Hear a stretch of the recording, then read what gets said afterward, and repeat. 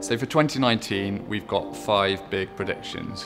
The first is that data and ethics and technology and ethics is going to become a concern for every business. We know that consumers increasingly are finding out about how their data is used and are very worried about it. And actually the decision will not be, is this a legal thing to do? It actually will be for businesses, is it the right thing to do? And this new concept of how to use technology ethically will start to become one which is discussed, not just within legal teams, but also within boards.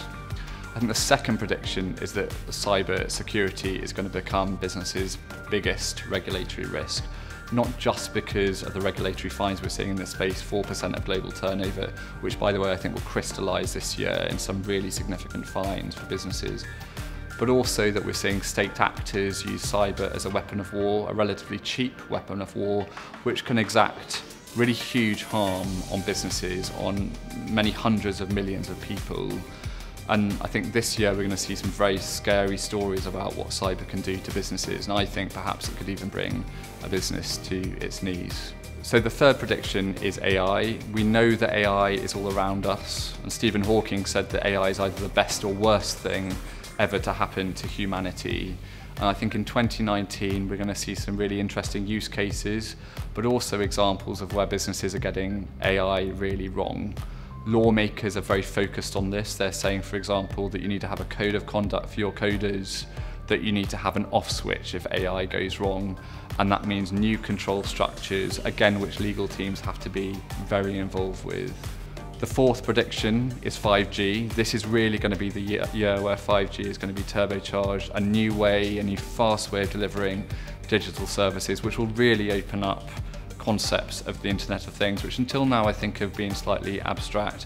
Again, particularly for telecoms businesses, huge opportunities in that space, but then it raises questions of security, particularly for our homes. If we have connected fridges, connected televisions, what does that mean for state intrusion into our lives and for cyber attacks and data security and personal security?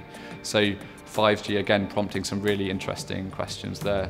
And lastly, I would love to think that 2019 would be the year when women really step up on the world stage when it comes to technology and get the proper profile that they deserve, that actually the diversity in tech issues that we've been discussing for so long and lobbying for change in relation to will actually start to be unlocked, and we see more women studying technology at universities and actually getting high profile roles in Silicon Valley and beyond. And I'm not a pessimist on this. I think huge work has been done, and there's a lot of optimism actually for 2019 in making sure that women take these board level roles in relation to tech and really start to drive the change.